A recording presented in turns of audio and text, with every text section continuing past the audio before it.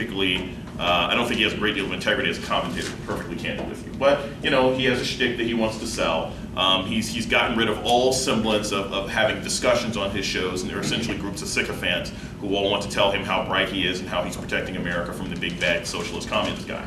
All that being said, his guest is very important, and again, an outgrowth of Obama's first 100 days in office. His guest is Michael Steele. Now, how many of you do not know who Michael Steele is? You may have heard the name. How many of you don't know who Michael Steele is? Okay. So somebody tell me, who is Michael Steele? RNC chairman. He is the RNC chairman.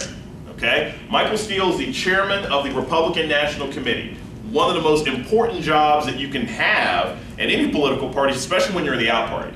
The President of the United States is essentially the head of you know, Obama's the head Democrat. Michael Steele is the head Republican, okay? He's more important than Bobby Jindal, at least technically, or Rush Limbaugh or anybody else like that. Now, the interesting thing about Michael Steele is that he's had a rough going. He's had a really, really rough going of being chair of the RNC, and I've chatted about this from time to time. I am a fan of Michael Steele. I think he's incredibly competent on some levels. I think he's more than capable of doing the job on some levels, but he has been arguably the sort of whipping boy of the Republican Party ever since he was made chair of the RNC. Now, why was he made the whipping boy of the Republican Party?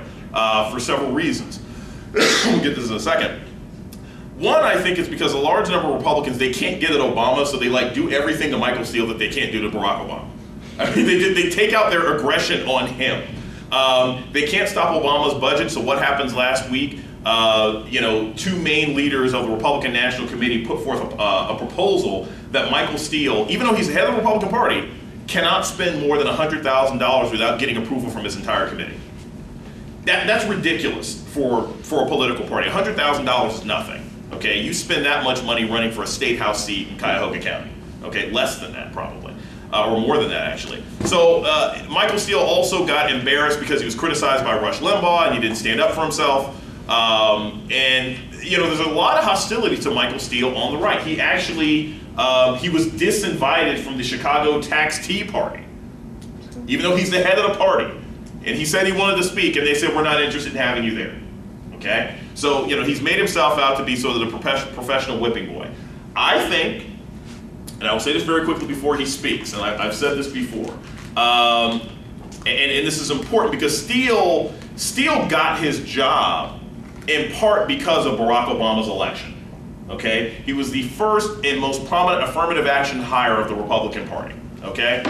Black president gets elected, so the Republican Party says, all right, some of them said, the progressive ones said, we need to have a big tent, we need to get Michael Steele. And it's not like Michael Steele, he was lieutenant governor of Maryland, you know, he was a good television personality, he probably should have been John McCain's vice presidential pick. I have said that for the longest time. John McCain wouldn't have lost as bad if he had picked Michael Steele instead of picking Sarah Palin.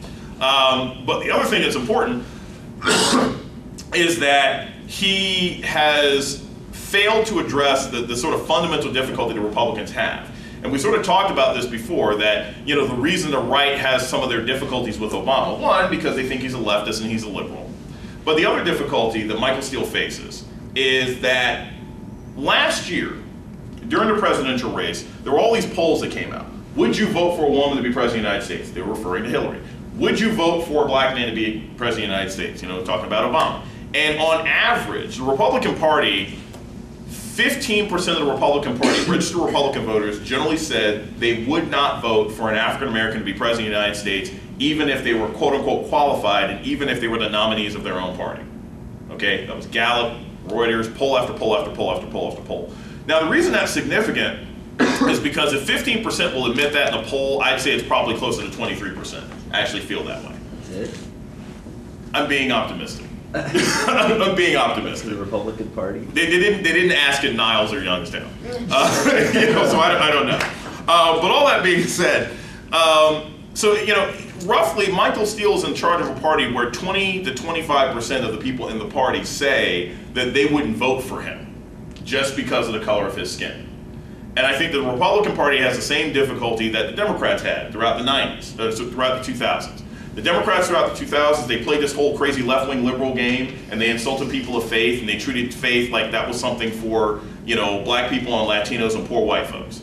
And they offended everybody. That's why George Bush won every moral argument, because the Democrats refused to accept that many people in this country believe in God, right? And once they figured that out, they actually started to win. So you got Hillary Clinton going to church and John Edwards going to church to repent, at least at this point. And Barack Obama. I mean, again, no one ever doubted that Obama was a religious man. They just wondered what religion he was. But, you know, he was a religious person. And now Republicans have the same problem.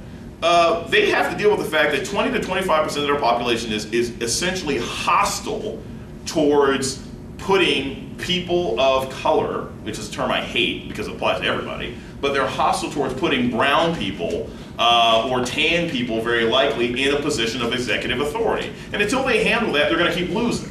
I mean, that's just the difficulty that they have. So with that in mind,